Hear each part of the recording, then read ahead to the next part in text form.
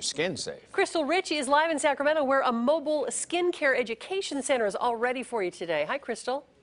You guys nailed it. With the heat this summer, it is crucial that you protect your skin. The Skin Cancer Foundation is putting on a really cool event. They stopped from city to city and finally made it down here to Sacramento. They tour on this really cool RV bus right here, and the event is called Destination Healthy Skin. Now, you guys can come out here and look at the different types of sunscreens they have, from 50 SPF to 30, and guess what, guys?